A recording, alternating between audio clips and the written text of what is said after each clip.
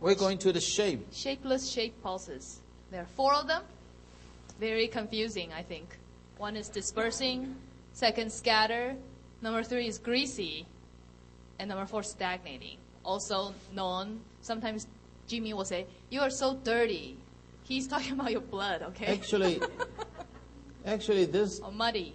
This 2 are not supposed to be here. Greasy and stagnating? Yeah, but let's get on with the first 2. The first 2 actually are identical. Let me show you what it means. That the shapeless. Okay, we have models, everybody. We have the veins here on the back of the palm. You can feel that. Can you feel the shape? Yeah, if you feel your vein, you can't really feel the border, Yeah, this right? is because too weak like to feel earthworm. the boundaries, the shape. I mean, yeah. So this is what we call dispersing or like a shapeless, whatever. If the pulse appears on here, that means something. This is just a model for us to feel. But it's on the chun. Mostly it's on the chun, so it's scattered, it's disappeared. That like the energy just vanish in the thin air. So in that case, there's no energy, no chi, and vulnerable. You're defenseless. Your body can be invaded by bacteria or virus easily. That's a very weak condition, no good. But this shapeless dispersing pulse can be anywhere, or can be anywhere. That means that part of your body is empty. So sometimes I'll tell the patient, hey, your liver is empty. The patient asks, why? What do you mean empty? Empty means no power. Like the gas tank is empty. It's so easy. You need energy. You need protein. On the right turn, that sometimes is the dead blood, but not necessarily dead blood. If it's really shapeless, that's pure weakness. Because there's no shape. Like I said, we do it reversely and mechanically. We have to make a shape out of it. So how do we do that? We bring it back. Let me say it again. This is not the time for astringent combo. When it's when it's dispersed, when it's scattered and weak and shapeless, that's the time we bring it back by using sour energy toner, like weights. And the most commonly understandable formula is semizan. That's the best thing to create the pulse, because the pulse is gone. We have an artery here. There's supposed to be a pulse to be felt by us, but there wasn't any feeling. So we create pulse for the patient by using semizan. Shen means grow, mai means pulse. So easy to understand. So your semizan actually is major ingredients of weights to bring the qi, blood, back. Weights is also an astringent, but it's not like anti-inflammatory astringent. Not like our astringent combo. It's for the energy. Salty. It's not salty. Yeah. Yeah, consolidating. Yeah. That's good. Semizan. Shen, remember, shen means regenerate, to grow, to build or something. Mai means pulse. So whenever there's no pulse, we build a pulse for him. We use semizan a lot. Can you use Rensen? Can you use the king of the medicine is ginseng, right? Korean ginseng. Can we use Korean ginseng? Or American white ginseng is useless. Can we? Because he's so weak and so tired. Can we use ginseng? Yeah. How do ginseng works? You don't know the mechanism? How it works? Yeah, stomach qi. And tu, sen jin, to produce jin. Tu means the stomach, because ginseng is red. There's more energy in there. But it only can produce the qi, but it cannot gather the qi. So you must plus some weights. And sanjuyu. That's the only thing we can use. We have to produce qi, we have to hold it. Okay? So weights plus ginseng is very good for those exhausted people after big surgery, after having some emotional attacks or all those things. Everything get dispersed. We bring it back with weights and ginger. Or just simply semi-sun. Okay? That's the treatment principle for dispersing and very weak pulse. And this guy should have some combined with very, very low blood pressure. That's the only way. Well, the theory is simple, right? Huh? What? Allergy? Yeah, do it too. Don't mind the symptoms. When they have enough qi, they will be able to fight against the allergy.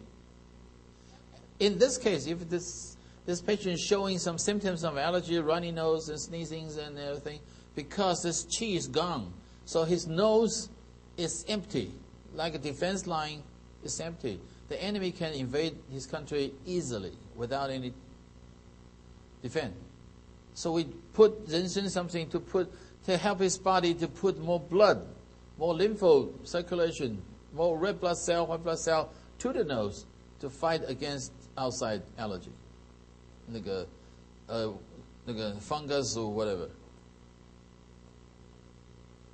In this case, you should touch his cheeks and the nose, and somewhere here. Is it cold or warm or something? If it's freezing cold, don't hesitate to use this. If it's too hot, condition is hot, if it's weak, you can use some astringent for that to clear the fire with. So what I'm saying, next time you're treating the patient with a major concern is the nasal allergy or something, you have to feel the face, the temperature of the face, temperature of nose, temperature of the ren zhong, and here and here. And majorly it's the nose itself. If the nose is cold, use some warm medicine. If nose is hot, use some cold medicine. That's very simple, right? Mm-hmm. Is astringent supposed to be hot or warm? I mean cold.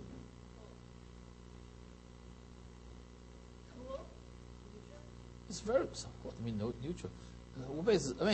I mean astringent is a cold medicine, very cold. Heat clearing. Next one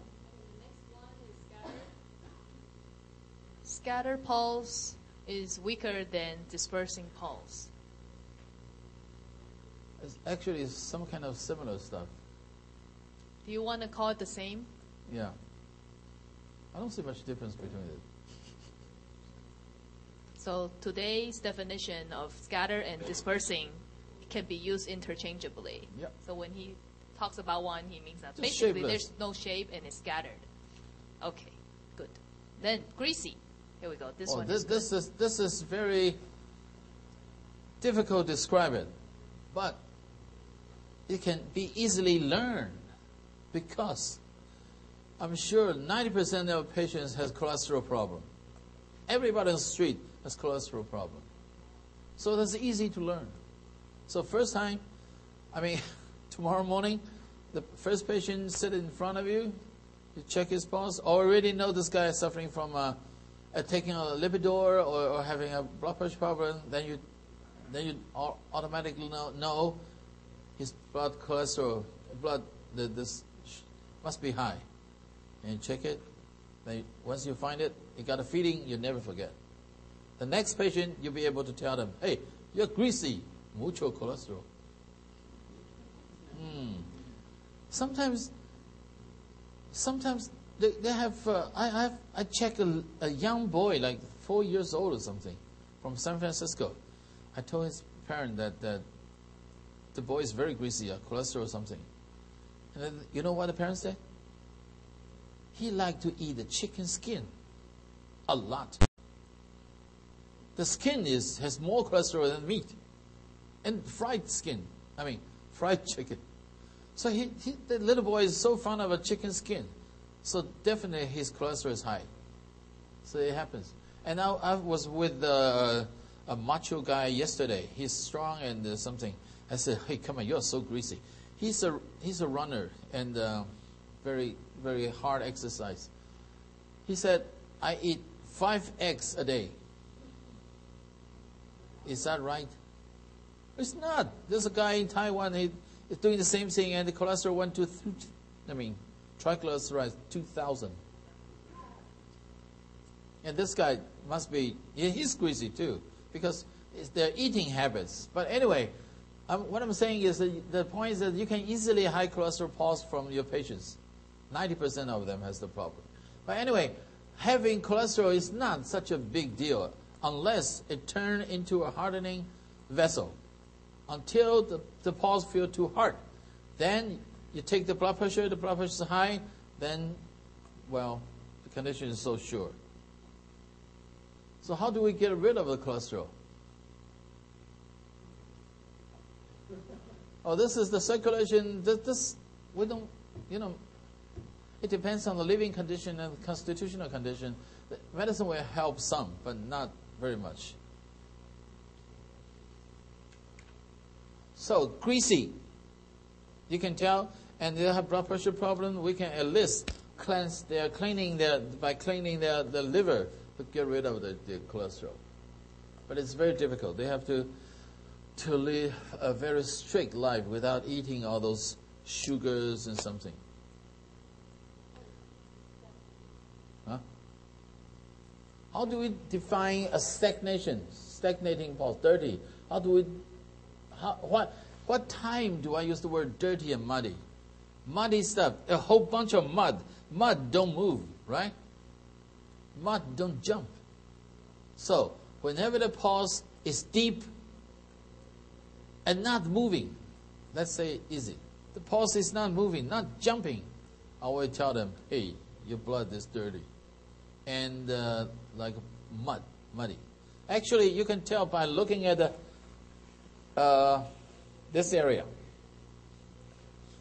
If it shows darkness or something, then you can tell this dirty. The blood is dirty, especially in here, in the elbow area.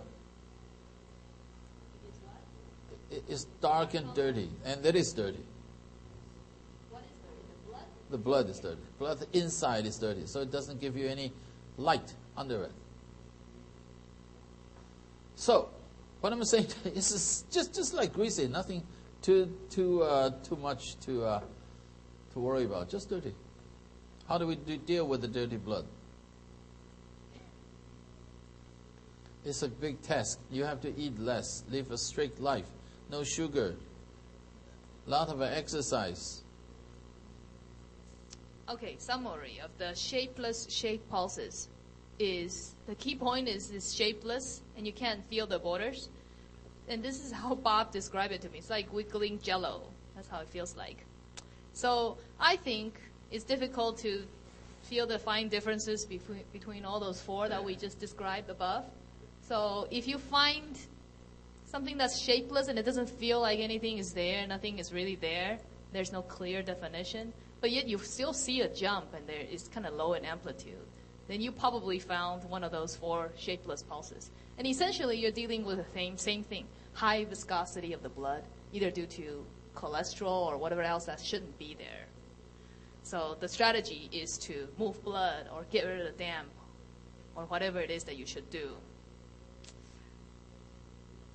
So astringent combo, circulation sanjiao, Yeah, something like general guideline, that's the direction to go.